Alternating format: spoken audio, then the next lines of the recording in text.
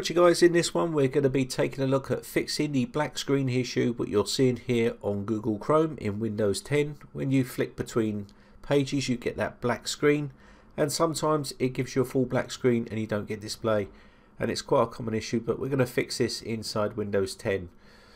So as you can see, every time I go from page to page we get the black screen there. So hit the three dots up the top right and then hit settings, pull all the way down and then hit advanced here. Pull down again, and once you get all the way down here, what you're looking for here is hardware acceleration. So we're going to turn that feature, use hardware acceleration when available. So turn that feature off, and then you can save your page out and then go back and do your test, and you'll see that that issue is now been resolved. Very quick and easy fix. But it is annoying, and every time you flick between pages you get that black screen. It does sort of annoy you a little bit.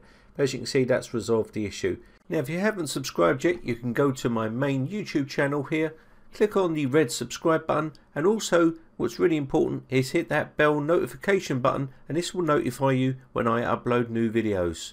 Anyway, I hope this one helps you out. My name is Brian from briteccomputers.co.uk. Thanks again for watching. Bye for now.